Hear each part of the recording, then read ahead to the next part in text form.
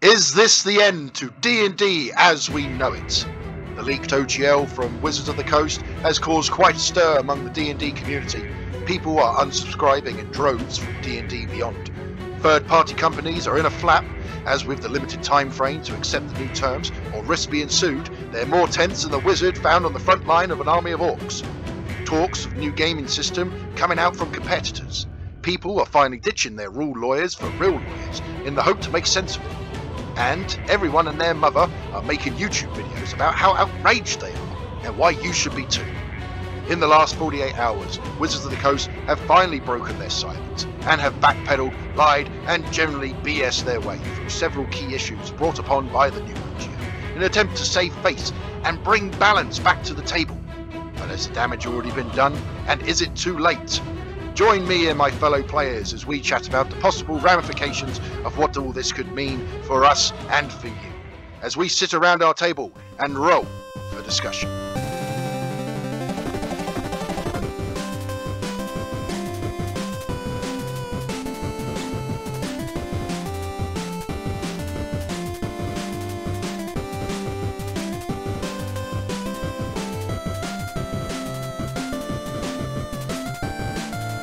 Welcome everybody! So, it's a bit of a spicy one today. We're going to be talking about the new OGL fiasco, as it is, as I like to call it, because it is a fiasco. There's drama on all sides of the table here, and it's going to be quite an interesting discussion. Probably a lot of things that we're going to say tonight, and we're going to be on other channels, but we thank you for taking the time to come and listen to what we've got to say, because, well, no one else will.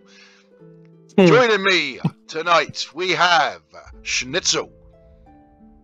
Yo, just call me Pumpkin because I'm spiced up. And we have Cerrone. What is up, guys? It is I, Cerrone. But so far in terms of D&D, I'm a player-only kind of guy. And I have been working on my own campaign. But since I'm stuck in military service, I only have, enough for a one-shot for now. We have Peter. Hiya guys, Peter. I am the resident rules lawyer. Apparently I'm being abandoned for actual lawyers. Good times, but yeah, always ready to learn. If you've got any weird facts, let me know. If I get anything wrong, let me know.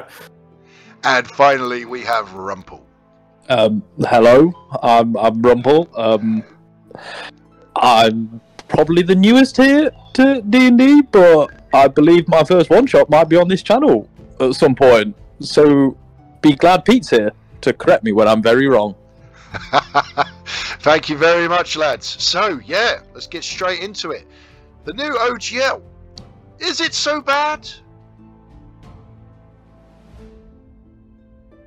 Yes. Have I just stunned everybody inside? Everyone's just like, what the fuck is he talking about? I wasn't sure if you were doing like a title opening and you're about to be like, is it so bad? Time to talk about it. Who's up next? Or whether it was just going to be, is it so bad? Answer me. Tell me the secret. Well, I mean, anyone here, let's find out now. Is anyone here not aware of what is going on with the OGL situation? Or do they even know what OGL is? I know very little. I understand that OGL stands for something gaming license. I do understand that. But when it comes to all the history, I am very, very uneducated. So I need to know what's going on. I have a general idea, I think, maybe, but it's not as detailed as I imagine some people know about it. It's a lot of what other people told me. I'm with Pete on this one. I only know the general idea what's going on, but I have not kept up with the news. Okay. Well, let's go through a little bit. Now, none of us here are experts, and there's probably going to be maybe a couple of things that we're going to miss. So, obviously, anyone watching now, feel free to drop a comment down below. Let us know if there's something that we've misrepresented when we're speaking, if there's something that we've gotten slightly wrong, or if we're completely going in the wrong direction here. Just give us a shout. But OGL, Open Gaming License. So this was a document that had been created back in when D&D was version 3.5, I believe, and this was allowing people to use Dungeons & Dragons as a baseline for creating third-party content. and the original license, I believe, was something like 900 words long. The idea is that it was going to stay like this forever. Whatever new licenses would come in, it would not revoke this license. So this allowed people to create lots of third-party content, as it were. So you might see there's obviously like official Dungeons and Dragons books, but then you also see there are other books that are just, they're for 5e, like role-playing tabletop games. And they play on the basis of what you could do in D&D, but they've expanded on it with their own ideas and stuff. And then people were able to monetize this and make a lot of money. Like in some cases, people were able to make like an actual like proper living of it. A few weeks back, a leaked document of the new OGL license came out. They were going to give third-party content creators a week's notice to sign this contract, otherwise they were going to risk being sued if they continued to make content without signing it. But by signing this, they effectively, third-party content creators were screwed. They wouldn't have any actual rights to their own creations anymore. Wizards of the Coast could look at anything that they made and go, oh, I like that, we're going to take that, we're going to publish it, and you're not going to get a penny for it anymore. If you made more than $750,000, they would you'd have to pay 25% of whatever it is that you made over that for royalties towards Wizards of the Coast. They dropped it a little bit to 20% if it were done through Kickstarter. Anyone who might have a bit of a better grasp on this would know that even though that sounds like quite a big number, 750,000, if you're a company, you're starting up, that it really isn't a lot of money, because of the amount you're having to pay out for everything else. Your profit is could be almost minimal in that. So especially with Kickstarter as well, it really screws with how much you're going to make. They also put it in there that at any point they could change this, and you couldn't do anything about it. So quite rightly, when this came out, there was a lot of third-party content creators, they're absolutely terrified. What happened is a lot of the people that looked like potentially they were going to lose their livelihood. The people who had built their lives, their business, the money that they were bringing in to feed their families and stuff like that was all going to be affected. Now people on YouTube, some of like the really big names out there, you got like D&D Shorts, DM Layer, and like many others, all spoke up about this. And there was a big movement going through. A lot of people were actually bringing in lawyers to actually try to analyze these documents. There's talks that what Wizards of the Coast doing isn't technically legal, or that they can't do it the way they think they can. They think there's a lot of scare tactics, and it could be. And they're saying people are being advised that don't sign this, because once you sign it, you're screwed. That's it. You're locked in. There's nothing you can do about it. And then, there's a bit of confusion as to what else to do, and so they're trying to also get in the public to say, right, we'll cancel your D&D Beyond subscription. Show Wizards of the Coast that you're not happy with this. Hit them where it hurts, like financially. And when the due date came for Wizards of the Coast to actually make this go live, nothing happened. They were just silent. And it's only been in the last 48 hours that they've actually given a statement about this, and then they've backpedaled by trying to make out that it was a draft version and it wasn't actually what was meant to be sent out, although that's gotta be bullshit, because they were actually sending these out with contracts to companies. So you don't send a draft version out of something if you're intending a company to sign it. So there's a lie that right on its own. They tried making it out that this the wording wasn't right, and it was only going to apply to the big third-party companies, and there's a bunch of other bits and pieces. Obviously, I'm talking a little bit too much, so I'll hand this over to the others. But effectively, this was not good. This was not a good thing for anyone, and it was going to affect. It's going to affect D&D. This for me personally, I think this is going to affect D&D permanently going forward. There's one thing I don't know if you mentioned about the 750,000 mark. Was that I believe it was about revenue rather than profit? Yes, that's right. Yeah, so it wasn't even making the profit. 750 make profit. It was just overall what the company was making. So if they're making 750k and they spend 500, and none of that is profit, they're just losing money. So yeah, if they don't hit a high enough profit margin, they just lose money. So yeah, I think that's why it was a bit of an issue. But I don't know how much it'll cost to make all this stuff. So 750k is quite a lot, but it depends on how big the company actually is and how wide it's going and how much profit it makes from each thing. But it's also the fact that I think it's even in the document they sent out, is that can change at any time. So if you're a company that makes 500 and then you go, oh well, I'm not going to be really affected, but then in 2 years down the line they drop it down to them, then all of a sudden you're like, well, fuck. And then if you're still making 200, they just keep dropping it because they can change it whenever they want on a whim. I feel like that was no amount of money is safe because they can just decide. Sorry. I think that's where a lot of the consensus is about why this was a problem, right? It's because it wasn't, hey, these are all rules, we're locking into them, and yes, they benefit us, but we're locking into them, we're just keeping them here. It was, hey, these benefit us now, but we've left it so that we've left it open so that we can change it to benefit us even more and punish you even more on a whim, and once you've signed up for it, there's nothing you can do, or we take away your rights and sue you for tons. There's that kind of issue. There's been what they've tried to do is in itself just a horrible thing to try and do. Now I've got no problem with a company. I've seen some people go that they, Hasbro don't care about the players, all they care about is the bottom line, and you go, I kind of don't have a problem with a company having that mentality, because Hasbro in itself is a company that is there to make money, is there to pay its employees, pay its shareholders, pay everyone else. Wizards of the Coast should care about the players more than Hasbro should themselves, but the way they've got about it is so malicious. It's just cruel what they've tried to do, and the way they're responding to it now is almost equally as malicious. And I think that's one thing that's really, really winding a lot of people up. It's their whole way of approaching it, and then trying to make out that it was it wasn't what they were intending to do.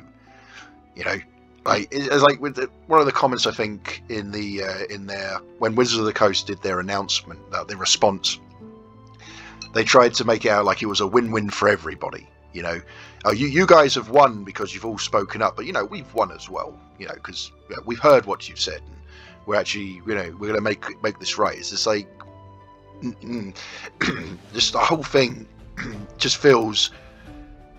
This is one of those things, I guess, because feelings can get flagged up quite a bit in all this, and you do have to try and look at this logically. Like, they are a company that are trying to make money, and you can understand that to a certain degree, but it's the way they've gone about it. Whatever money they've lost now, thanks to all these unsubscriptions from D&D Beyond, they've lost billions in the way of trust. Like, I didn't mention this already, but I haven't already mentioned this.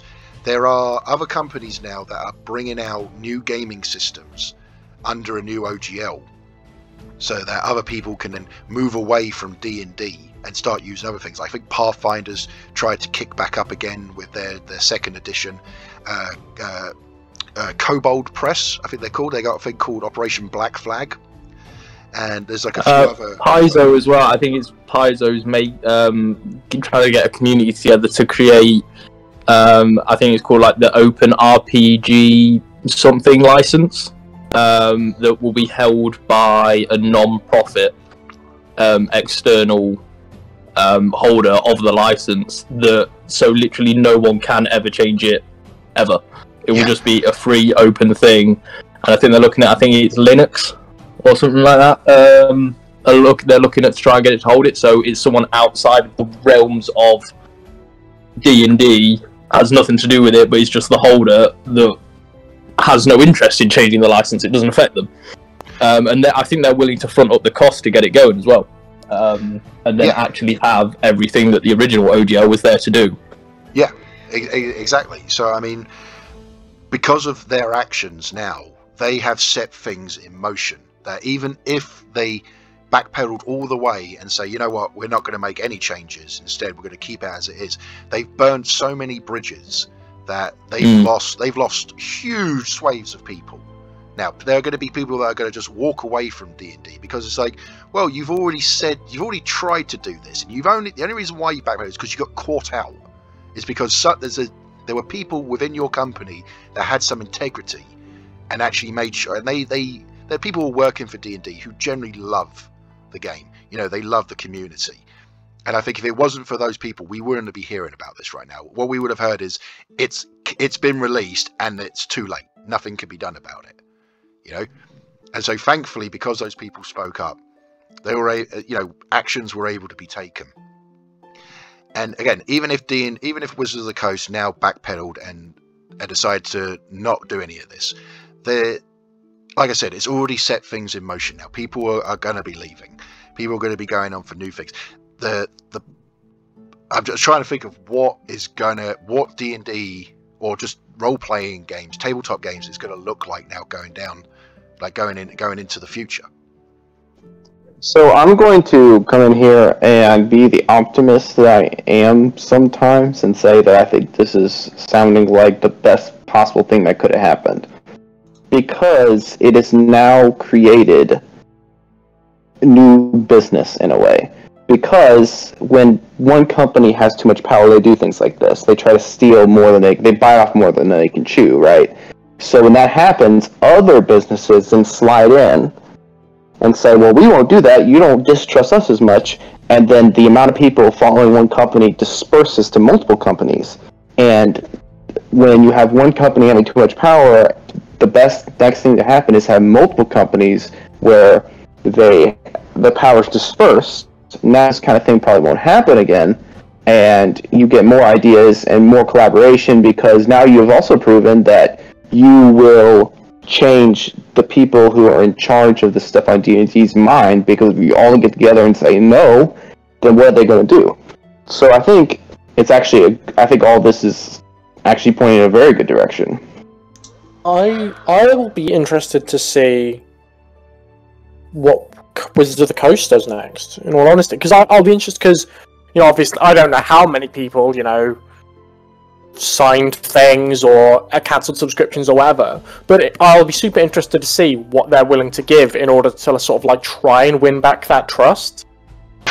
Because it's whether they go, cut our losses, we don't want to give up too much, we'll see what we can hold on to, or it's whether they make an active sort of effort to be no, trust us, please, trust us, come back to us, we're great, I swear. It'll be interesting to see whether it does whether they work hard and gain back trust, or whether they kind of cut their losses and allow that shift away to what you're saying with other companies, and maybe lose that monopoly that they've had for so long. The thing is, it's never been a monopoly with them, though. That's the thing, because of the OGL. They purposely originally made it so it never could be a monopoly, and basically what they've tried to do here is force one on people. So it's not like they had one to begin with, and people are realising it and going, oh, actually, no, that this is not right. It's they've gone, actually, there's so much more money in this that we're, in their view, letting other people have by using our products and making their own things out of it. We should be getting money from that slice of cake.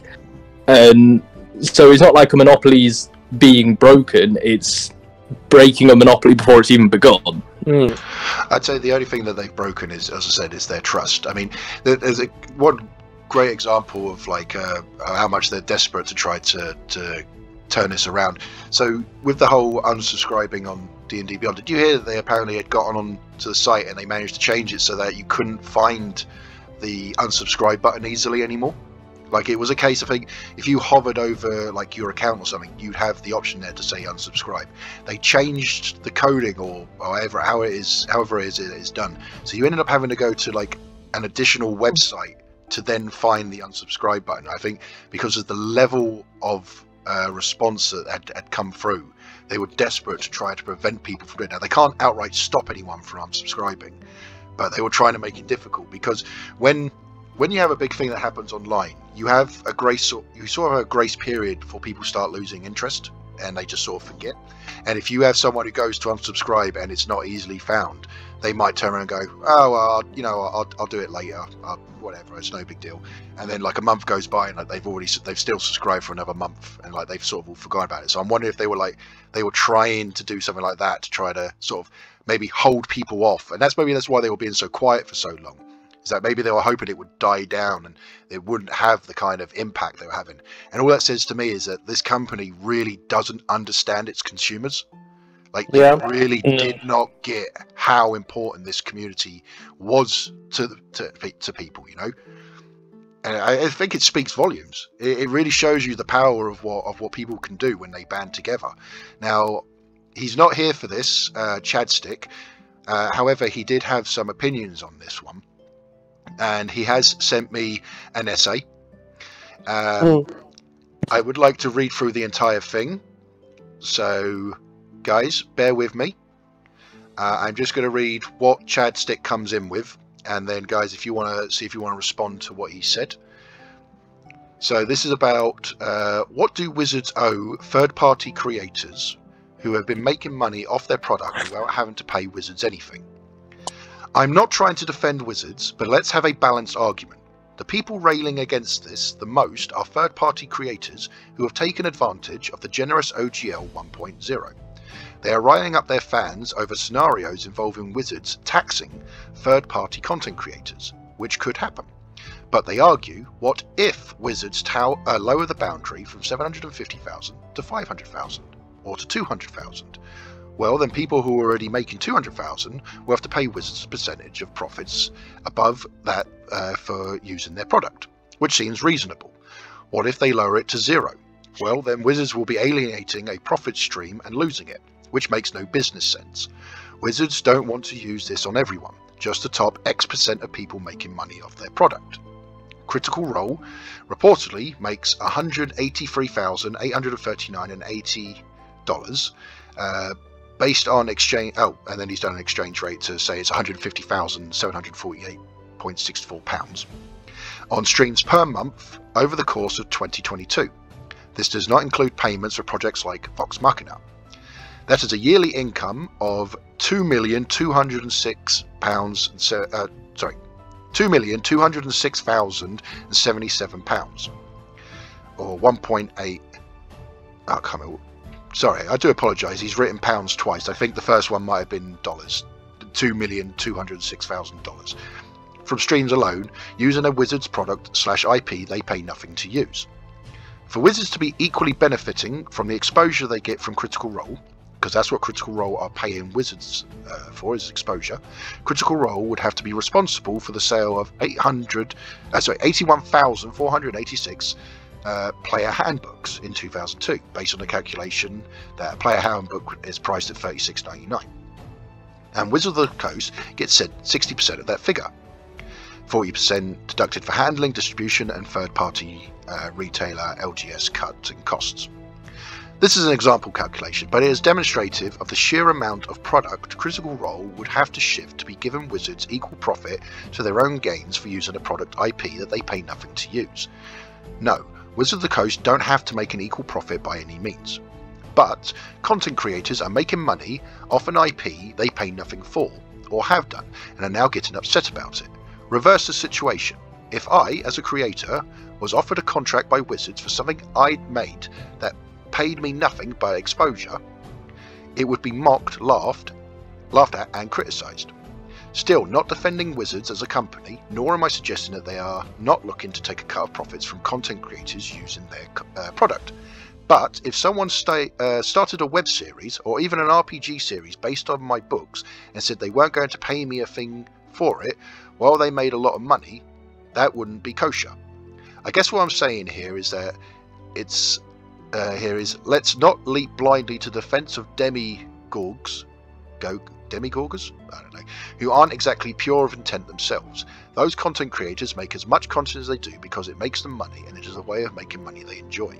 That's part of why I publish books. I loved writing, but I'd love to be paid for it. Would those content creators release their work for free? Unlikely, since they're saying they depend on the income. So what is it somewhat bordering on hypocritical to Wizards of the Coast should do that? My biggest complaint here is that people who are unlikely to be affected by the OGL 1.1 are being stirred up against Wizards of the Coast, who arguably deserve more flack for sure, not speaking to the community, etc., but again, do they necessarily need to, as owning the company? by people who have profited massively from free access to an IP, and so are most likely to be directed affected. Be careful which gods you follow to church and which banners to war. They have their own reasons for asking for your prayer or sword. That's the end of it. So I think I actually have one response on that. Wizards don't want to use this on everyone, just the top X of people making money of their product. That's incorrect, I believe. I believe that it affected... that they came out and said that in their response, but that wasn't clear in their new OGL. So this could have affected anyone. So your top X people, yes, of course, are making more than 750,000. But not everybody is. People who are in that sort of midsection that are like starting businesses up and stuff, they're not making that much more. So they're still horribly affected. And it doesn't just affect the third-party content creators. This does affect players. Now, the reason why I believe it affects players, if people end up having to go along with this contract, and they're going to have to end up paying out this extra to Wizards, what are the couple of ramifications and possibilities that can happen? One, they have to close up because they can't afford it, or they don't want their content to be taken away. Or the other option is they increase their profit. They have to increase their profits. They increase their costs to the consumer, as in the player or the DM. So you want to go and buy that book that you really like the look of. Would have cost you maybe $40, what it was. But now because of this OGL cost, making the third party having to pay more to deal with the cost for Wizards of the Coast, they've now had to up that price. Now you're paying $70. And that's just like with one example for a book, but you just think of all the third-party content creation that's out there. If they have to increase their prices to be able to keep up with this, who's paying those prices? It's you, the player. And then if they don't do that and they decide to pull out of it, well, the reason why people go for the third-party stuff a lot of the time is because arguably it's better than what D&D bring out. D&D has brought out a few decent books, I'm not going to lie, but third-party books have arguably been better than the D&D books. And if you don't have those third-party books to go for, well, maybe, yeah, you end up going to buy those D&D books, but there probably won't be as big a demand for it, because you've got the very experienced people. They'll go and buy those books, and then they'll give their reviews out and say, guys, this is not worth the money. And there's no third-party books now to go and get comparison. So Wizards of the Coast end up losing out on this as well, because now you start losing interest. No one wants to then go out and make more content out of this. You just end up in a terrible situation. I think the bit he makes some good points, but he focuses, I think, and rightfully so, many people do, that he's focusing a lot on the financial side of it. When he says in that, I can't remember exactly what he said, but the bit about if, handing out contracts where you're making no money, if you made you sign it, it's not about, I think one of the reasons people are so annoyed is because the contract was already signed. The original OGL was put in place to allow people to use it for free, and it was said in there that it was for perpetuity, I think is the word, but basically forever. They will never change it. It's for everyone to use for free to create wonderful things. Take the money aside, effectively, even if Wizards just completely remove that from the fact, Wizards have stabbed people in the back by actually going, alright, actually that was a lie, we're not doing that. And yes. Now, all that content that you created, guess what? Not only do you have to pay us for making it, but we have rights to everything you make, and if we decide, that's ours now. That's worse than the money. Take the finance out of it. The bit that they've stabbed all the people that made D&D what it is in the back, and then said everything you make is effectively ours now. That's the horrible bit. Finances aside, that's what they did that's cruel. Yeah, and here's the thing. Had the original OGL had something in place to say that, if they put it originally in there to say that you were going to pay a little bit of royalty, say like there was going to be like 5% of your earnings or something, if that had been set in stone from the beginning, you probably wouldn't have had such a big hoo-ha about the whole thing. I don't think anyone would have batted an eyelid if it was set in from the start, saying that to use D&D IP to create your own stuff, like Wizards would get 10%. If that was set in from the ground up, and then they went, due to the current financial situations we're suffering, we need to up it. I'm doing that as a hypothetical because that's not what they've done. But hypothetically, if they'd done that, I don't think anyone would have cared. But what they've done is just malicious. I've said that before, and it just is. I mean, one of them came out recently, like just before this all went down, didn't it? I swear I saw something, and it was like, correct me if I'm wrong, but I swear I saw something which basically was someone was saying, "Oh, D&D isn't being as monetized as everything else these days, with their like battle passes and things like that people have to pay into, other than the subscription fees." And it's like, cool. And now you've just suddenly come out and gone, and now we're going to charge you for everything that you do. It doesn't like, and it's very hard for them to then be like argue, "Oh, we're doing this for the good of the community and they're not good and all that," and then be like, yeah, that's the issue. So I think a lot of this came off of, so a little while back, and this was before I'd actually looked anything up online, but I was having a sit down with a couple of friends, and one of them's very much into Magic the Gathering, and he was telling me about there was this whole big thing had gone down. It was the 30th year anniversary, and Magic the Gathering had done a re-release. I think it's alpha of the cards. And they were like special printed ones, like, and they were charging something like $1,000 for 4 packs. They did that recently. They charged tons. It was ridiculous. And these are random, so you couldn't even guarantee you're going to get the cards you want. And they were only handing them out to specific like companies or retailers, wherever they weren't. You couldn't just get these in a regular store, and they weren't legal to use in tournaments. So it was just a complete slap in the face to people. And he was telling me about this, and then he said they had apparently had there's this big meeting, Hasbro had this big meeting, and then they kind of sidestepped with Magic the Gathering and went straight into D&D and were like, we're not monetized, we're not monetizing enough. So I'm wondering if like the failure with Magic the Gathering, they thought, right, okay, well, we've kind of just sort of burnt our bridge with that. Let's have a look at what our next big IP is. Well, it's Dungeons and Dragons, like, so let's see how can we get more money out of this one? Because I do get to a certain degree, again, where their frustration can be, because other people are making more money objectively than they are off of the stuff that they sort out. But they've only got themselves to blame because they put the OGL out in the first place. So it's completely understandable that third-party content creators are going to be mad. It's because, there are some people that weren't even alive when this OGL got created, who are now running like their own businesses and stuff based off the OGL. The thing had been set in stone. So it's the fact that this company's tried to just completely revoke that entire thing, because it would have still affected whatever stuff had come out beforehand, because it would have been no longer in place.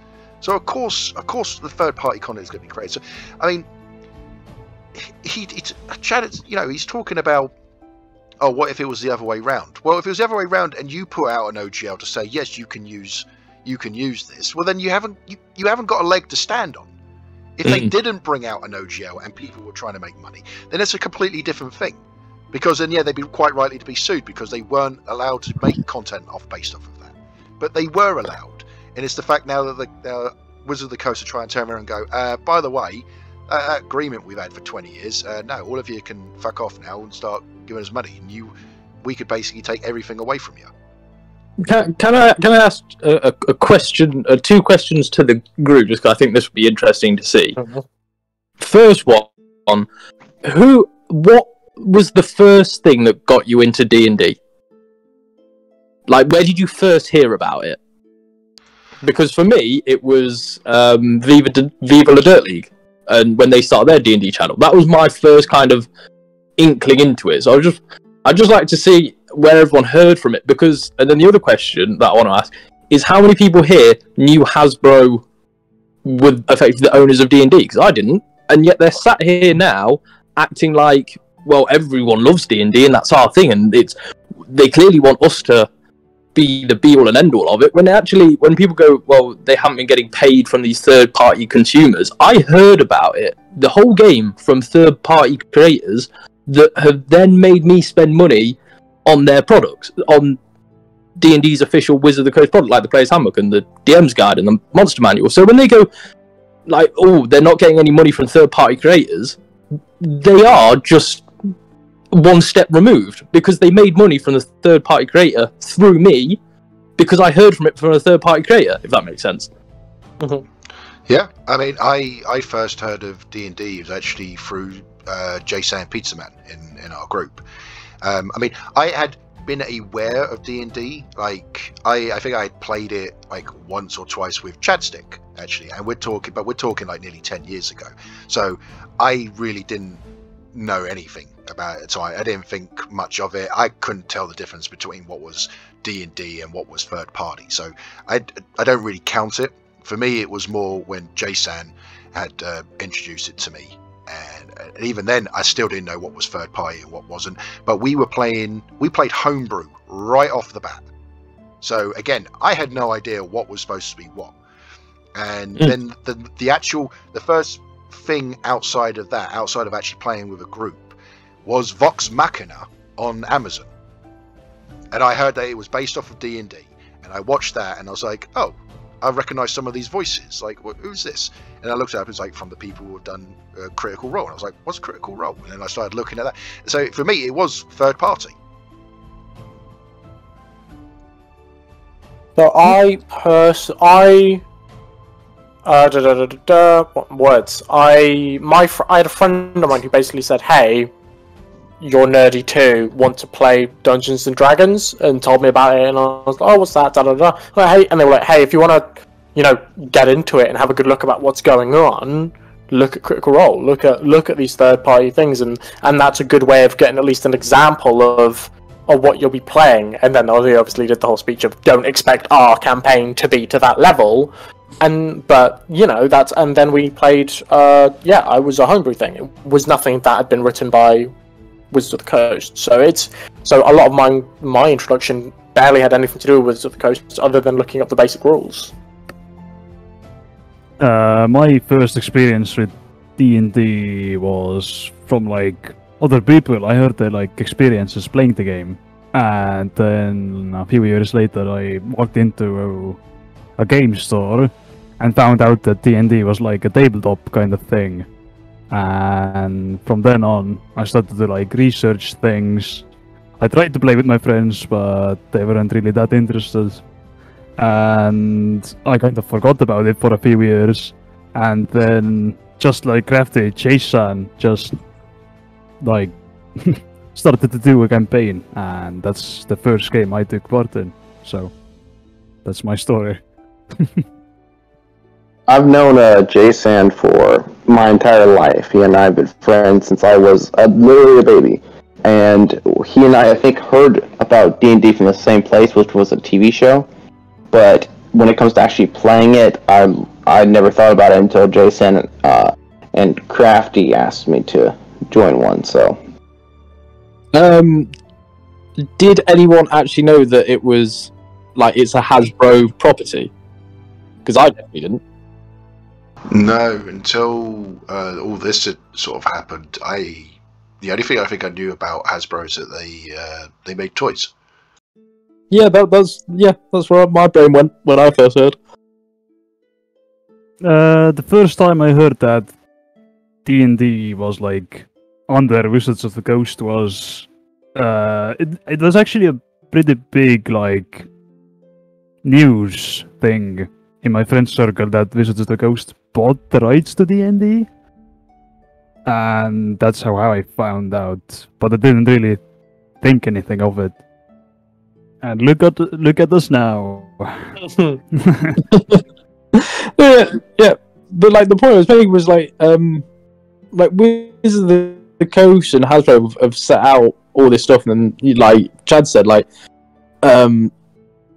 they should make money from the third party creators, but in more cases than not, it's the third party creators that have actually made them arguably most of their money anyway from introducing people to the game. So they have made money from third-party creators.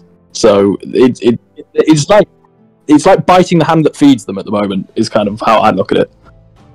I understand the point that was made about just people like Critical making millions all the time off of this, but to be fair, they're bringing out new content every week, if not more than that. And it's like they're doing like it's not like they're sitting there and getting rich off reading a book that Wizards of the Coast created. So I think that's the thing. I understand, and Wizards of the Coast, like you said, will probably get an influx of money from the original joining, but it's Wizards of the Coast's fault that they're not producing content every week, right? Why should other companies need to make up the slack? Yeah. Well, the way I see it, if they're mad that other people are making money that they're not based off it, well, then do better. Yeah, at the end of the day. It's like you can't be mad because there's a third party. They've got more imagination than you have. They've got the more interest. Money talks. People are going to go to where the entertainment is. So D&D, if you want to be mad at anyone, be mad at yourselves because you're clearly not bringing in the talent. All this talent is out there. They're coming up with these great ideas and stuff based on something that you've allowed them to do. And now what? Now you're angry because they're bringing in more money than you? It's just like, well, tough shit. You shouldn't have brought the OGL out in the first place, then, should you? That's what you don't like. The only reason why it is as big as it is because of people like because of third-party content creators. It's the only reason why you are as big as you are. Okay, so the other thing that Chadstick wanted to bring up was how much is this going to affect the player, as it were, just not the third-party content creators and not necessarily the DMs, because we know how it would affect them. They're the ones obviously buying the books normally, but just the average player. How is this going to affect them long term? It's that knock-on chain effect, isn't it? It will not affect us directly. It just won't, because it's the money they're asking for, we're not going to be paying anything. But what it's going to affect is all the little companies that produce the content that we want. And if it affects them in too much of a negative way, maybe they stop producing content, maybe they stop producing as much content, maybe they produce content for a different game where they don't have to give up half their money all the time. Well, our exaggeration, but they don't have to give up any of their money all the time, in which case us as D&D players will then start feeling the effects. Lack of content, lack of response, and that's when it starts becoming an issue for us. And then we start moving to other games where we get to use these third-party books, and then D&D gets screwed out of money anyway. So that's how I see it. It will not affect us directly, but it's the knock-on consequences that is what's down the line gonna have an impact on us. I think it will come down to there won't be any change massively, I don't think, in the landscape for a good couple years, obviously depending on this next OGL they put out. But it will come down to the likes of Critical Role and right, I know it's a small one, but Viva La Dirty D&D and some of the other big streaming channels, the big Dimension 20. Yeah, Dimension 20, that's what I'm thinking of, cheers. If those guys switch, because that's where I think a lot of publicity comes from. If those guys start to move on and go, actually, we're going to start playing Pathfinder, something else, I think then you'll see a big shift. But if those guys go, actually, the new OGL's not that bad, we can deal with this, or if it really does just get scrapped and they stick with the original and they go, right, but you're sticking to it this time, and they actually go along with it, and all of that landscape stays the same, I can't really see it changing much at all, because they're the ones that drive the change. I guess then we can only just sort of wait and see how things are going to play out over the next couple of weeks. I mean, who knows? Even by the time this comes up, we might even have more announcements come out. So we are going to move on, but just before we do, Chadstick, I know obviously you couldn't have been here, mate, but very much appreciate you giving your input.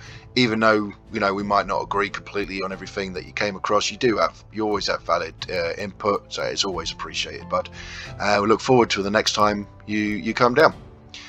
So on to the next thing.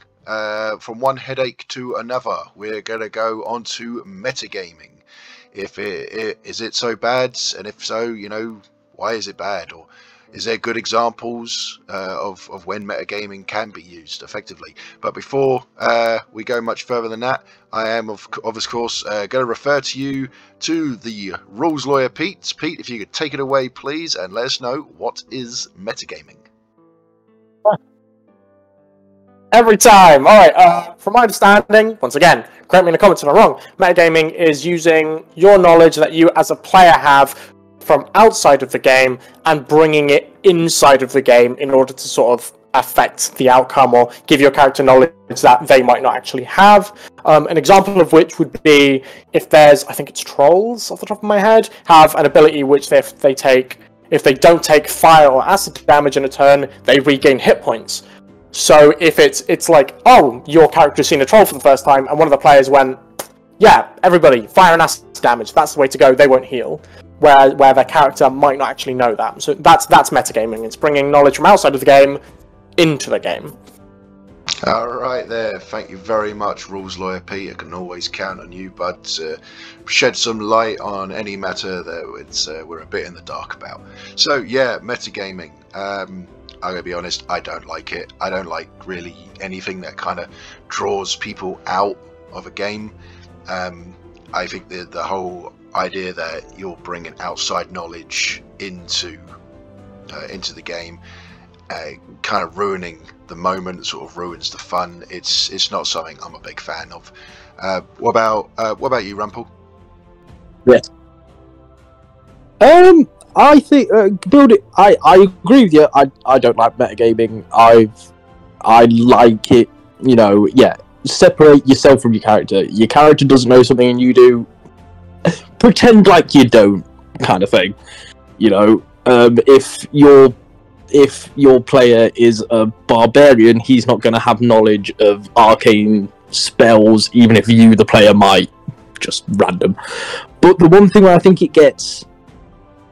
the line gets blurred if you take the troll thing, for instance, and you're a level 3 wizard fighting a troll, and you use Firebolt as your standard cantrip, and the first thing you do is throw out a Firebolt. If you yourself know the troll's not going to heal, your character doesn't, but your character's go-to is a Firebolt, is that still metagaming? And I think the lines can get a bit blurry sometimes. At times like that, because some people argue yes, some people argue no. I think this is, it's quite an awkward kind of like thing, because I obviously, as a resident rules lawyer, have been in situations before where it's been like, oh yeah, I know what this creature's weakness is, but my character doesn't. How do I, in my head, decide, when would that happen? When I almost feel myself like, am I metagaming if I use the spell now? I'm not using it first, but how many turns in would it make sense for me to use it? Because as my class, I mix up a lot of my spells. I don't have my go-tos that I only use, so I usually mix up quite a lot. So at what point does it become metagaming for me to do this thing? And I think that's quite like a thing. So usually I try to let other members of the party take the lead on it. And another thing that I find is quite useful is it's much easier online, is message your DM, say, hey, I as the player know this, is there any chance that my character would? And then you're like, maybe my grandfather, maybe my uncle, someone told me the story, cool. And then your DM might be like, alright, make a check, history check, medicine check, something, and cool. You roll low, you don't know. You roll high, maybe you do. And that's a way of, if you're not certain, you can anti-metagame of trying to keep yourself in a nice little safe zone. There is what I would recommend. So since I'm like kind of new to D&D, I don't know much, so I can't like know about the moves and like hit points, weaknesses and stuff about certain monsters, for example. But from my perspective, it's essentially like breaking the fourth wall. You lose the tension that comes from like the unknown. Imagine never being lost on what to do. Like I have felt like the helplessness in a bunch of situations where I don't know what to do. So that makes me like put more thought into what my character would do in that situation. So in that example, I would like play as the character I made instead of playing like rationally. And when I do know stuff like the weaknesses and so on, I would like ask to make a roll on it if my character like knows anything or can find out anything. That's like the way I would do it, at least. I'm a fan of metagaming. There, I said it. I have come out. I am a fan. I think if you think of it in this light, you might agree with me. Everything is metagaming, basically. Like, anything that you would know from a previous campaign that you were on, that your character might not know, is technically metagaming. I mean, your character, you can only fill in so many sheets and so many ideas what they would know. Like, how do you know your character knows how, if the sun is the center of the universe? Do they know that? Do they know astrology? Like, how much astronomy? Do they know physics? Do they know, like, do they understand? They have a good eyesight, bad eyesight. Like, all this stuff is, like, you're just assuming. So, metagaming sounds like, to me, like, a terrible metagaming, of course I'm against. Like, metagaming where you're, like, it completely ruins the plot, that's different. But I'm talking about metagaming where it's just, you probably should know this, and just ask your DM if you're in any way confused. But in my opinion, like, whatever you could take from previous campaigns, you should. It's okay, like, we don't have to take it way too seriously. Okay, alright, I don't. It's interesting. I wouldn't have gone down the road of, like, obviously things like the sun and stuff. I wouldn't really count those sort of things. I'm trying to think of where an example would be, though, where, like, metagaming would be acceptable in it. Cause I actually have some. So it's almost like metagaming because it's a game, but it's like I, as a good old cleric main, know that healing is a big old metagame, like 100%. If I'm like, I will pick someone to heal based on how many hit points they have, or it's that big difference between, do I use healing word or am I using revivify? Which point are they at? And then it's also like death saves specifically are something that I take a lot into account, which is like, cool, you know, cool, that person's on 2 death saves, but that person's on 2 failed death saves, and that person's on 2 successes. Cool, I'm gonna go deal with the person who's on 2 failures, because they're at most risk. That's metagaming. Unless your DM is like godlike levels and is able to intimately describe what they look like in a fashion that I could recognize as having failed death saves, like, I don't know, they spit up more blood, or you know, oh, the pain, or whatever, like, then that's metagaming. Healing, or choosing who to heal, or that kind of thing is metagaming. Wouldn't that be just classed as playing the game, not metagaming? Like, obviously, they like. But that's what I mean. It's the thin line of, it is playing the game, but it's using knowledge of numbers and hit points and things like that, which aren't something your character would know, which could be classed as metagaming. No, but like I think more when you think metagaming, it's more like you as a player know this NPC is a secret assassin trying to kill the king.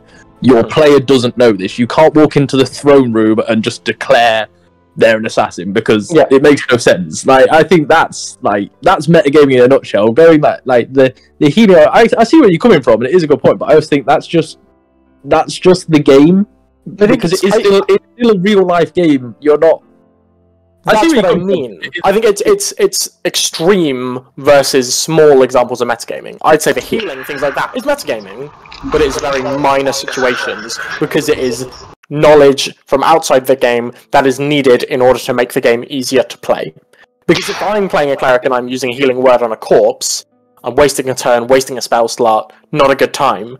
So you take the extra knowledge that you know to make the game fun, and that's what I think it is. It's maybe that's the line where metagaming's okay. Does metagaming make the game more fun for people, or stop it being as enjoyable for people? I think, Crafty, did you have you had something about a puzzle? There was like a puzzle that you did once, and it was different because somebody knew the result and somebody didn't. I was going to bring that up because that was you, Pete, and that was one of the funniest moments I can remember.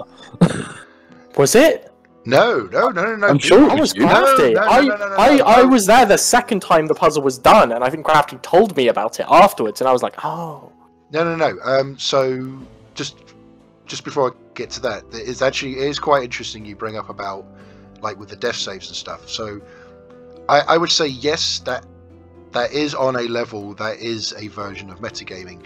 But I guess if you were to break metagaming down into maybe like tiers, I would probably count that in the low end tiers, because it's definite difference between like what you were saying there and what Rumpel was saying, like, and that sort of falls on what Schnitzel was saying about like the plot. Like, this character is actually the assassin. Therefore, by you announcing that, you ruin the plot, and your character. There's no way your character would know that. That's advanced tier sort of metagaming. Whereas the knowing what someone's death saves are, although that is something that I am guilty of. Everyone here who's been in the game, we're all guilty of it because we've all aware, because everyone's telling each other like, oh, I just got a natural one on the death save, and everyone's like, oh, and everyone knows that person desperately needs to be saved. But it's like your character has no idea. Like, you're lying on the ground. There's no difference between looking at that and a dead body right now. Especially when it's that paladin in full plate mail, just like full body armor. Unless you as a DM use that as a way of describing and say like, oh, you could see their chest is moving up and down, but it's dramatically slowed down. But I guess one of the ways to go around that is you'd say death saves are to DM only. So no one can know, and you're not allowed to announce what they are. The DM can react and decide, to put that across, but because again, it could ultimately change the tactics of what the party is doing. If they know they've got someone who just desperately needs to be saved, but they were going to go and heal someone else, well, now they're not going to go and heal that person. They're going to go back to the other one. So yeah, I've seen homebrew rules where DMs just roll death saves behind the screen. They don't even tell you your own death saves. Yeah. So it's like that, but like that, just ramped up, so no one knows other than the DM, and you've got to make that decision. So as soon as someone goes down, it's, do you leave it? Do you chance it? Like, what do you do? That would stress me out. As they hear that would stress me out beyond belief. Okay, everyone's life would be in my hands every time they went down. So the thing that Pete mentioned there about the puzzles. So in my campaign, it's the same campaign. I do one for all my friends in the UK and Sarone, and the other one I do for my American friends, including Schnitzel. Let's go! There are differences, because I don't want it to be word for word the exact same. So the plot for their story has actually taken a different direction to what happened to you guys, but I won't say more than that because I don't want to spoil anything. But they came across the island which had the puzzles underground. And one of the rooms that we had is this chamber. The doors had locked themselves, and there's like a pedestal in the middle with a button on it. And above the door, the one that they need to go through, there's a spiraling set of numbers going 1 to 20. When someone pushes the button, the room's supposed to be quite well lit at the time, and when they push the button, the lights go out and the numbers light up, and then the numbers start counting down. And me as the DM just speaks the numbers out. They go 20, 19, 18.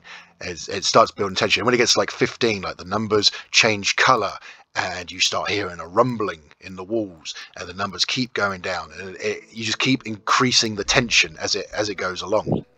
Now, the first group, the UK group, there was someone in the group. He's no longer in the campaign. His schedule had changed so much that he wasn't going to be around. But he knew this puzzle, as he was a DM himself, and he had actually used this room multiple occasions. But because he knew it, he pretended he didn't. His character had no idea what it was, so he just played along with it. and the party hit the button on numerous occasions and reset it, and it kept going back down, and then they had no idea what to do. And now the trick was, with this puzzle, is that you did nothing. It was a nothing. It was a mind game at the end of it, because once it gets to 1, lights all come back on, door opens, it's all fine. It's just a bit of fun, a bit of time wasting, a bit of tension building. When we played with the second group, now I had forgotten, I had told one of the players months before about this room, because I really loved the puzzle, and I was so pleased I got to use it, and I thought, I'll tell Jason all about this. When we go to play, he remembered. But instead of going along with it, because his character wouldn't know, he was just like, I think we should just leave the button alone. And at that point, I'm sitting there like, crap, he remembered. And he's just and they didn't even, so did you guys even press the button once, or did you just leave it? No, I was the one who was demanding we press the button, so we pressed at least once, maybe twice, but then after that, we kind of just listened to him and was like, alright, maybe know some, we don't. Yeah, so the whole room lasted for like a minute or so, and it was a bit disappointing, because I could just remember how everyone was in the first group. People were freaking out about that was some of the most fun I've ever had. I had in my head, I was terrified, and the only reason I didn't press it again is because in my head I was like, I hope to dear God that Crafty isn't the type of DM to just kill us all in one stroke. That's the only reason in my head I was like, it's metagaming in itself. I was there we'd been there for a good few minutes, couldn't think of anything else. So I was like, fuck it, let's just hope Crafty's not that kind of DM. And even my character was bracing, casting every spell he could think of, just let's get us through this. I think that was my third ever session of D&D as well. It was, yeah. Oh, I remember trying to bust through the door and trying to click the button. It was so much fun. It's just the fact. I think it's because I was doing the counting in real time, so it wasn't giving anyone the chance to sit and think about it. It was just they had to react, and the number would get down. I think at one point it got down to 3, and someone was just like, "I hit the button." It was good. It was I'm pretty certain someone did eventually. It wasn't even the one who knew about it. It was someone else who said, "Should we just let it run to the end?" And we all huddled to the walls, and we were like, "If we just stand by the walls and just see what happens," shielding smells and shit. I had my arms and my shield wrapped around somebody. I can't remember who it was, but it was just I think it was around me, because I was the squishy wizard with 8 hit points. It was around you. I was like, I'll protect the wizard. I'll do what I can, see if I can absorb some of the blow. And then nothing happened. I was like, crap. And the thing is, you could see it in your mind's eye. These characters, you got this hulking great big Goliath, just sort of panically looking left and right, holding his long sword. You got the Genasi hugging the wizard. It's just I'll protect you. In fact, you had almost died the session before from the wild magic sorcerer just killing you by being nearby. You were in a fragile place. I was like, must protect Squishy boy. It was such a great moment, and I wanted to reenact that, and it was such a shame. As I said, I don't begrudge Jason. Okay, fair enough, he's done it, but that's a perfect example where someone's metagame. Now, maybe he wasn't intending to sort of ruin the moment, but I think if he had just maybe thought about it just for a second more, he might have then thought, you know what, it would be better just to play out, just see how the other two cope with it, because who knows? And he could have even made it a bit more fun. He could have let it run all the way down to 1, and he's like, I pushed the button, just to build the suspension up a little bit more, Like I said, it's a bit of a shame, but that there is definitely an example of metagaming. Is any of you other guys? Any of you got any examples where someone has done some metagaming and it has for you? You feel like it's ruined the moment. Okay, I guess not. All right. I'm trying to think. I feel like I have. I feel like I have, but I can't remember specific. You know when you're someone asks you what your favorite book is, and suddenly you forget the name of every book you ever read. It's that. I feel like there's you just say what's a book? What? Words? Paper? What? or everyone's agreeing with me, and they actually do like metagaming. They just didn't know. Yeah, you all secretly love it. I too haven't. A sun is the center of the universe. No, because if you had metagamed in that moment in that trap, it would have taken away a very fun memory I now have. Well, here's my thing: is that I just don't know enough about D&D to metagame well. If I knew a lot more about D&D than I do, then I could probably, cheat my way and learn some stuff, and do what we're talking about. But because I'm someone who really can't metagame, it's so helpful when other people are like, "Oh, I actually know what to do here," and it's like, "Yes, thank you," because I was so confused.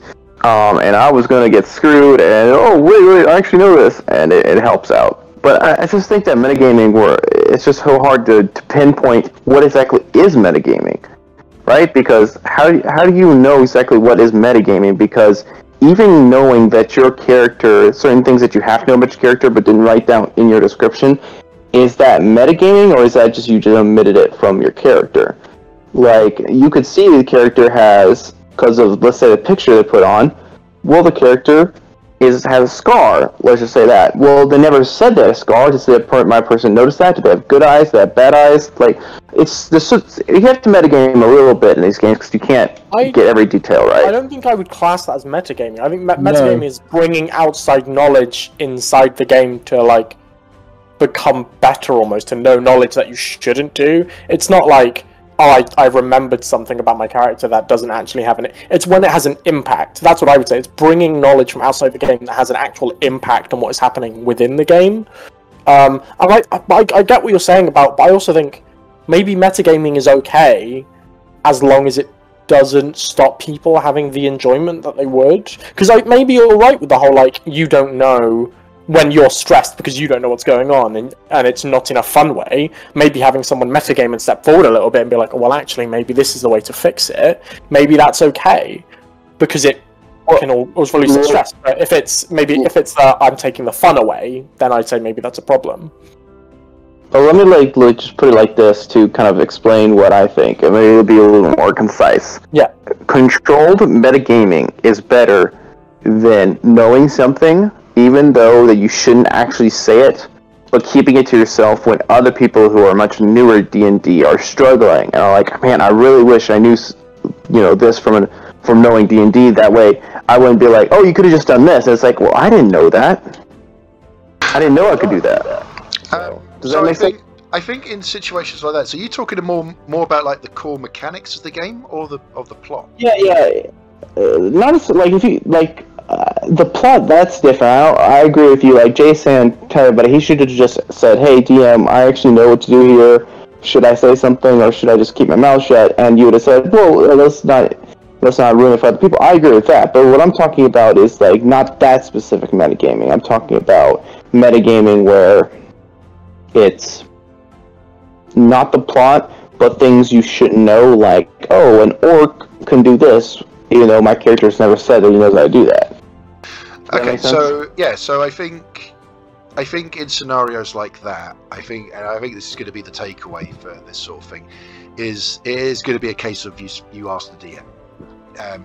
If it's something that you think that maybe you should know something about a certain scenario, then you would say, maybe send a message to the DM and say, by the way, this orc that's involved, would my character know anything specific? Well, you wouldn't even have to private message to DM. This would be an opportunity for you as the player just to turn around and say, question for the DM, would my character know anything about this orc? And then the DM might turn around and go, actually, because they would have access to your character sheet, and go, given your background history and stuff, you actually would have had experiences with orcs, so you would know X, Y, and Z. It's kind of like what we're doing with where we've got the non-PC NPC character player that is in the campaign I do with you, where he's playing that spirit. He can't really react too much to things, but now and then he may have insight information, so he would ask me and I'd let him know what information he would have, what he would be privy to. So it's something similar to that sort of thing. I mean, a lot of the times when it comes to that kind of information, it's just a simple case of you ask your DM. Yeah, go on. I was just going to say, that's the perfect time. Isn't that the whole point for, like, checks? history checks, nature checks, medicine checks. That was going to be my next bit. Is that it could be a case either the DM straight up just says yes, you know this because of your character's X, Y, Z, or they might turn around and go, well, your character might know this, but I want a history check. And therefore, then, if your roll is good, they might turn around and go, right, your character knows this, that, and the other. If you roll like a 3, you'd be like, you know that's an orc. That's all you know. You know nothing else. You've just heard of orcs. You've seen a picture of them once. You know nothing else about them. And then you play off of what that information that you've been given. I think I had something similar like that in a friend's campaign where my character went to university and studied things. So every now and then I'll say, hey, is this something I would have studied? I told them my area of study and I say, is this slightly relevant to what I might have learned? History check, cool. See if I was paying attention in that class. Well, bloke, no, I was not. Cut in class again, damn it. But it's one of those things, like there's always a way to sort of bring in metagaming in a health and safe way that doesn't kind of like prevent anyone else having fun. Yeah, no, I agree with you. As again, a lot of it can be situational, but I think at the very least we've managed to distinguish between what would be considered like a low-end tier form of metagaming and what would be sort of more like on the extreme version of it. Yeah. Don't ruin the plot. It's okay to heal if someone's about to die. Yeah, I understand the whole plot thing, to be fair, because there are so many times when I'm writing something and I'm like, I want to tell people. I want to tell people about this cool thing that I thought of, and I'm like, I need to make sure it's someone who's not part of the campaign. Because if you tell someone in the campaign that, first it ruins the campaign for them, and you can't, hold them accountable if they're then like, well, actually, the DM told me a week ago that that guy is actually, just like someone said earlier, the assassin or something like that. Oops. Don't tell your players something you don't want their characters to know. Yes. All right. I think we've covered metagaming quite well there, guys. We are gonna wrap up this topic, and we're gonna go to a new segment. This we call Mastering the Dungeon, and this is where I've set up a short amount of questions. I believe one of them is going to have multiple choice. Some of them are going to have more than one answer. It's going to be a point for each answer that you get. Now, I have got us an app. It's called Buzzin. It's a free app. Anyone wants to use it, buzzin.live.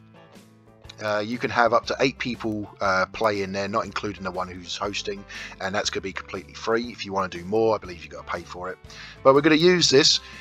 First one to buzz in gets to answer. You can wait until I've answered the question, but if you think you already know the answer, you go straight ahead and you hit that buzzer. I will take your first answer, and if it is wrong, you will not be able to buzz back in until that question has been resolved. If you're correct, you will get a point, and we'll move on to the next one. By the end of it, whoever has the most amount of points is going to be crowned Master of the Dungeon. Now, just a short disclosure, one of these questions, because I've done a trial run before and I did it with Pete and Schnitzel, one of these questions I asked you about a week ago, I've double checked this since, and turns out that answer was incorrect, so it could catch you guys out. Now, are you doing the same questions? Not the same not all of them are the same questions. There's one or two in there, but again, I've taken out things like multiple options. Some of them actually had more than one right answer, and stuff like that. Interesting. So it's going to be quite an interesting one here, guys. So I'm going to unlock the buzzer. Please do not buzz straight away, because it is going to pick up the sound. You've no idea how tempting it was to buzz. I'm sure it's very, very... Don't do this! Do the thing! Do the thing! What? All right. Giant green button. It's green. If we're all ready, there are going to be 12 questions with a possibility of 15 points up for grabs. Okay, so question number 1, and I will accept the answer, whoever is the closest to this one, if it is not absolutely accurate. What year was the game Dungeons & Dragons first introduced? Go Go for Schnitzel. 1969. That unfortunately is not the correct answer. I just really wanted to say 69. Cerrone was next. 1987. Unfortunately, is an incorrect answer. So it's Cerrone with that one, Schnitzel with that one. Rumpel, you were next. 1981. Unfortunately, that is incorrect as well. So it's on you, Pete. 1968. Unfortunately, that is also incorrect. So the correct answer was the year that the game Dungeons and Dragons was first introduced was 1974. Oh. So I will take the one who got the closest, which would have been Schnitzel with 1969. So 1 point to Schnitzel. 69 always wins. Oh no! It's true. Why did you sound so stressed by the fact that it's true? It's true, I'll tell you. Oh my god, he's right. Okay, I need to know. My brain, Crafty, is there going to be anything about the wild magic table in this? Because I want to look up what 69 is on the wild magic table. There is nothing in this set of questions about the wild magic table, but Right, cool. pencil that in for a future quiz. Well, I'm looking up 69 now. Each creature within 30 feet of you becomes invisible for the next minute. The invisibility ends on a creature when it attacks or casts a spell. Thank you You can very do a lot much. when you're invisible for a minute. Question number 2. Who are the 2 creators of Dungeons and Dragons? Oh, I only know one. I don't know either, fuck. Yeah, I don't know either. I know one, I think. We're going to go with Schnitzel. I actually have no idea, but I know one of them is like Frongheinger, and I guess the other guy's name is Bob. I'm afraid neither of those are correct. The next one to buzz in was Rumpel. Is one of them Gary Gygax? One of them is Gary Gygax. Ah, That's the only one I know. I have no idea about the other one. Anyone guess who the second person was? I have no idea. Pete? Stanley. Unfortunately not. that is Marvel. The second person was Dave Arneson. Not close. Yeah, don't worry about Oh my god, it's Dave. that. It's always Dave. I said Bob, that was close. God damn it, Dave. Question number 3. Which class uses rage? Damn you, Pete. Peter came in first. Barbarian. That is correct. Question number 4. Which group has their own Amazon D&D show called Vox Machina? It's not letting me buzz. Oh, Yeah, crap. yeah. I could. All right, I got it anyway. Yeah. I got it anyway, it's okay. Yeah, go on, Pete. Critical roll. That is correct. Let me apologise. Let me clear those buzzers again. That was my bad. I was looking at like, why is it saying buzzed already? I was just tapping my spacebar like, come on. It's already red. Question. You're all clear. Don't worry. You're all good. Question number 5. What does OGL stand for? Goes for Rumpel. Open gaming license. That is correct. Yeah. At the start of it, I was like, that's going to come up somewhere. I know it is. Question number 6. What is the name of the film starring Tom Hanks that was based on Dungeons and Dragons? Oh, you fucking did. God, I remember hearing about this, but I Yes, don't so know do I. anything. We literally spoke about this a couple weeks ago. We did, you did. I never seen this movie. Neither have I. It's a really bad movie. Whoa. Well, does that help your answers? No, it is not. Does anyone want to take a step? No, I can't remember. Schnitzel? Schnitzel? Bob in the basement. Bob in the basement. That unfortunately is not the correct answer. Okay, if no one else is going to give it an attempt, the correct answer was Mazes and Monsters. Do you know what's really annoying? So me and my friends were talking the other day, and now all I've got in my head is bed knobs and broomsticks. Knobs and That's post-its. it. That's all I could think of. And if that's not what the next D&D movie is named, I'm gonna be mad. Good name for a D&D movie. I mean, yeah, it's already a movie, but you know, who cares? Okay, question number 7. Let's make sure that buzzer is clear. This is a 2-answer. What type of damage will disable troll regeneration? I couldn't believe that this didn't even come up in a discussion earlier. I'm just good. I'm that good. Go ahead, Pete. Acid and fire. Correct. It's 2 points to Pete. I see you, Rumpel, trying to get in on that. I answered the question before the question even existed. I only remembered fire. Question number 8. What is the strongest type of giant? We'll go for Rumpel. Storm Giant. That is correct. Yeah, you bastard. Actually, no, I'm just going to tell you now, I would not have guessed that. I wouldn't. Bout of giant strength is like 29 for a storm giant, I want to say. I was looking at 29 or 27, but yeah, no. I remember being stronger, but that's one of the ways I can remember. Because it's like hell is the lowest. Question number 9. All devils are immune to what forms of damage? Go for Rumpel. Fire. Fire, that is correct. You want to take a stab at what the other one is? Oh, there's another one.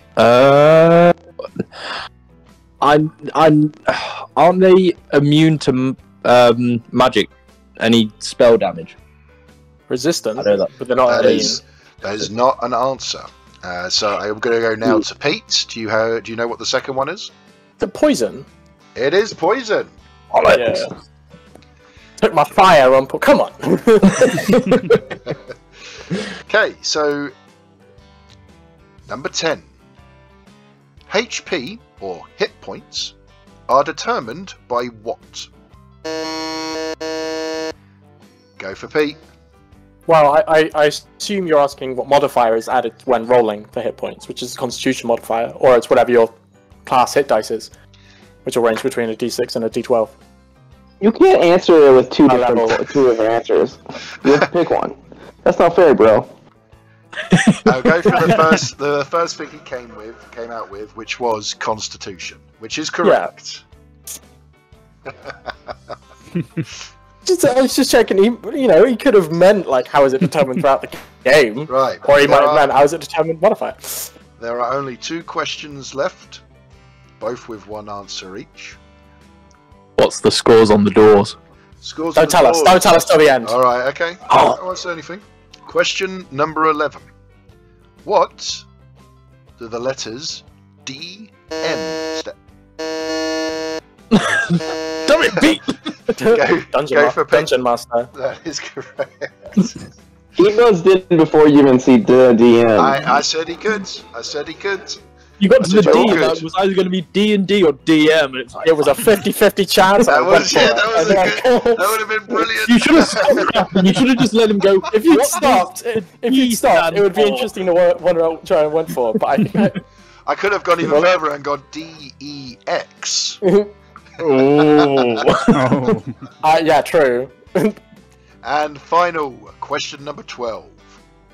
How many different base abilities are there? Go for Pete. 6. 6 is correct. And that brings us to the end of our first Mastering the Dungeon quiz. Now for the scores. In last place we have Cerrone with 0. Let's go! Hype. In third place we have Schnitzel with 1. In second place is Rumpel with 4. And our first Master of the Dungeon is our rules lawyer, Pete, with an impressive 8 points. I feel like I Jesus, had to. It was not as close as I thought.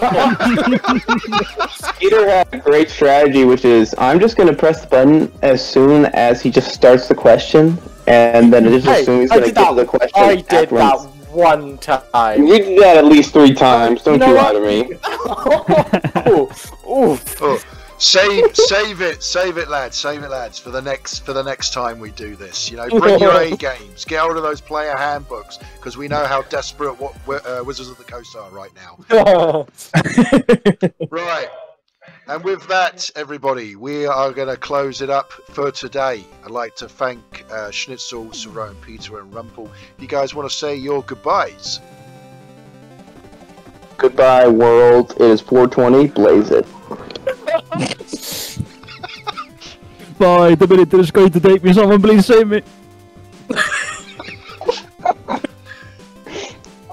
See ya once again. If you've got any weird facts or weird gaming things, you want to let me know. I'm always good to learn, and if I got anything wrong, please also let me know. Goodbye. If I'm not back next week, I'm trying to save Cerrone. And goodbye from me as well. Thank you all so much for listening. If you enjoyed this content, please make sure to hit the like button. Maybe even smash that subscribe button. At the time of this recording, we're currently at 39 subscribers. We're just 1 away from 40. It's been teetering on that for like 2 weeks. Like, come on, just help me push it over that little barrier just a little bit more. But if not, never mind. Thank you very much for listening. Join us next time when we will be talking about the new Dungeons and Dragons movie that's due to release, I believe, in March, unless they want to pull a fast one and delay it for whatever reason. And we'll also be going over min-maxing.